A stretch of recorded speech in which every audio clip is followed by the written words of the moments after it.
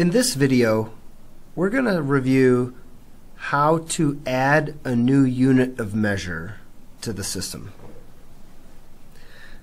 The easiest way to access the units of measure is to use the search button up in the top right corner. I'm simply going to type unit of measure or part of that description, and the system will automatically find the units of measure, all matching character strings. By selecting units of measure, I'm now able to view the list of all units of measure defined in the system. In this example, we want to add pound.